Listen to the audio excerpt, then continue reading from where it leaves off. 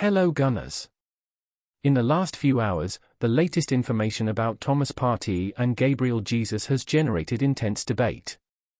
However, before you know all the details, make sure to subscribe to our channel and activate the notification bell.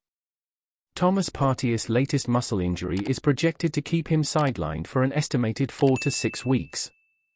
However, it is important to remember that the Ghanaian player has already surprised everyone by returning ahead of schedule after suffering a groin strain a few weeks ago.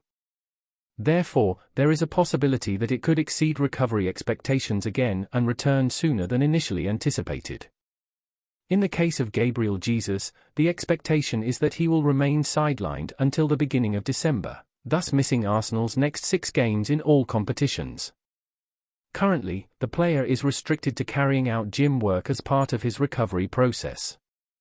Coach Mikel Arteta chose not to define a precise timetable for his return, recognizing that in the past he had been wrong to estimate a return earlier than expected.